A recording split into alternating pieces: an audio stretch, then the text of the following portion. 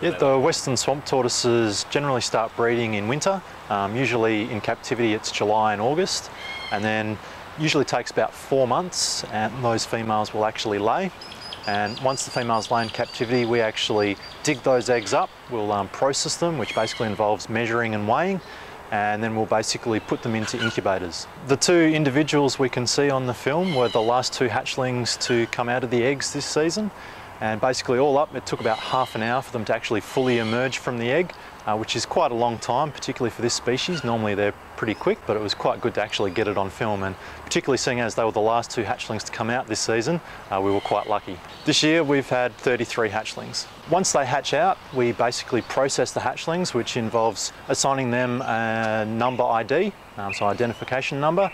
We also weigh them, we measure them, and we'll actually give them what we call a nail polish ID. We basically paint a little dot on their shell, or 2 dots, and we have a key set up so that we know exactly which hatchling is which hatchling. Once they hit about 100 grams in weight, which will take somewhere between 3 and 5 years, we'll actually hand them over to the Department of Environment and Conservation, at which time they will be released into the wild. You'll see on the footage that one of the hatchlings has a pink membrane attached to it. This membrane is actually called the allantois, or the allantoic membrane, and the equivalent in a human would be the umbilical cord, and its basic purpose is to help feed nutrients to the hatchling as it's developing, and also things like oxygen as well, and it also helps remove waste.